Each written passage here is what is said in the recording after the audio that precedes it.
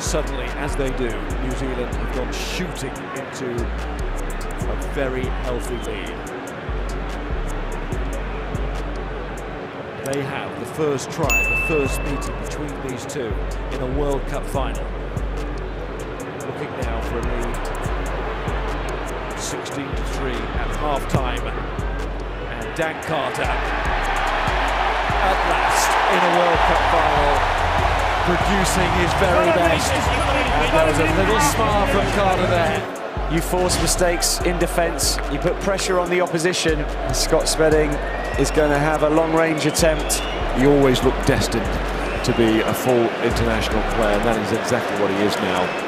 His solid performance, leading France to conclude at this stage there is a clear route to victory, penalty after penalty. And they brought up Spedding now to go for a long one. And he has got it. Giant kick against England in Paris in the warm-up. And there's another from Scott Spedding. Massive bonus to have such a big boot in your team. Campese Ma'afu.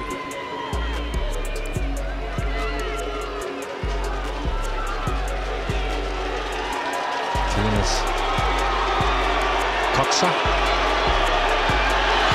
55-metre kick, got plenty on it, straight between the posts.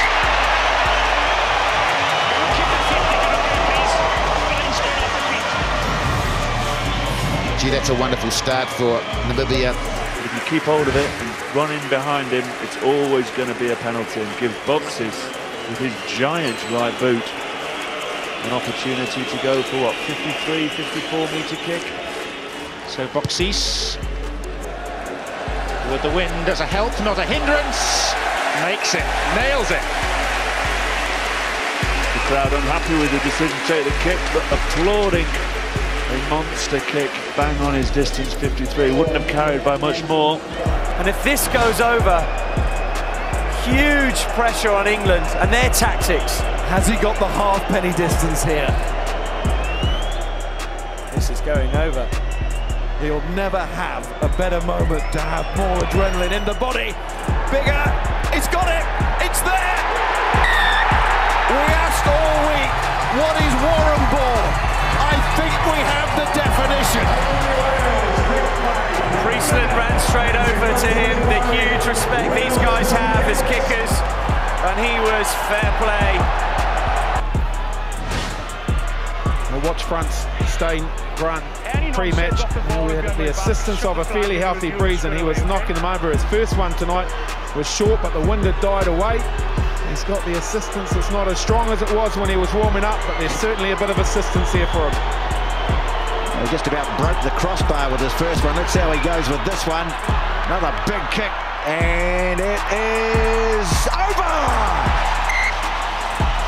Just snuck it over that time. Well, that is about 58, maybe close on 60 metres on the angle. And we've seen that from this man on many occasions, so it shouldn't come as any great surprise. Hugo Porta is going to go for a really big one. See, the halfway line is just in front of him, and then 50 metres to the post. So it's about 51, a few more paces on the angle. So it's about 52 metres for Hugo Porta.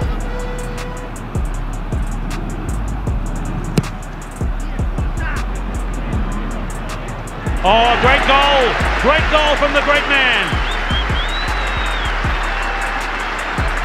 Just when the gap was out to 10 points and looking ominous, Hugo Porta closes it up now to 13-6. Well, it's a tight one, very snug to the touchline on that far side there for Pollard. Just a thought for a moment that they might decide to pop it in the corner, because this is by no means guaranteed, but he kicked his first penalty from a fairly similar position so beautifully, and this to restore a 6-point lead for the Springboks.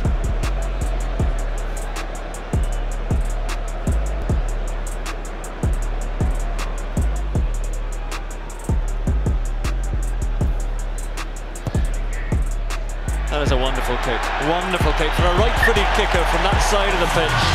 And Pollard is punishing Wales at the moment. And South Africa 9-3 to the good. 53, can straighten it up, close to it anyway, so the rain around, heavy atmosphere, this would be a good nudge. Very ambitious. It's a short approach too, isn't it? A couple of steps out. He's going to give it a stab.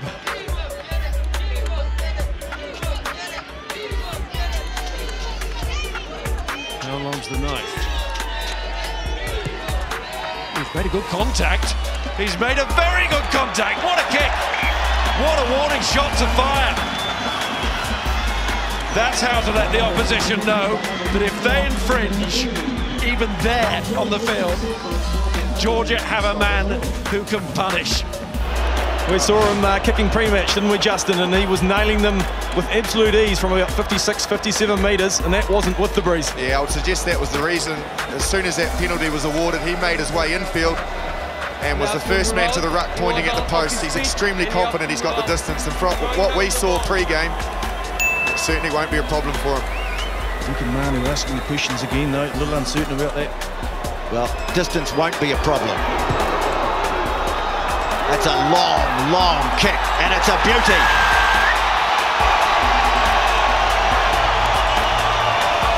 Easy. Francois Steyn puts South Africa in front.